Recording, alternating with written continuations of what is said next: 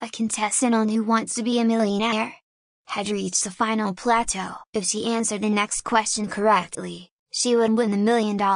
If she answered incorrectly, she would pocket only the $32,000 milestone money. And as she suspected it would be, the $1 million question was no pushover. It was, which of the following species of birds does not build its own nest, but instead lays its eggs in the nests of other birds? Is it A, the condor, B, the buzzard, C, the cuckoo, or D, the vulture? The woman was on the spot. She did not know the answer, and she was doubly on the spot because she had used up her 50-50 lifeline and her Audience Poll Lifeline. All that remained was her Phone-a-Friend Lifeline, and the woman had hoped against hope that she would not have to use it, mainly because the only friend that she knew would be home happened to be a blonde. But the contestant had no alternative. She called her friend and gave her the question and the 4 choices. The blonde responded unhesitatingly, "That's easy. The answer is C, the cuckoo." The contestant had to make a decision and make it fast. She considered employing a reverse strategy and giving Regis any answer except the one that her friend had given her. And considering that her friend was a blonde,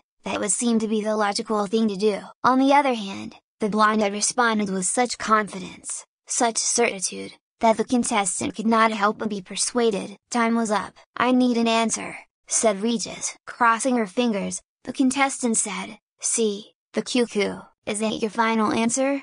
asked Regis. "Yes, that is my final answer," she said, breaking into a sweat. After the usual foot-dragging delay, Regis said, "I regret to inform you that the answer is absolutely correct. You are now a millionaire." 3 days later, the contestant hosted a party for her family and friends, including the blonde who had helped her win the $1 million.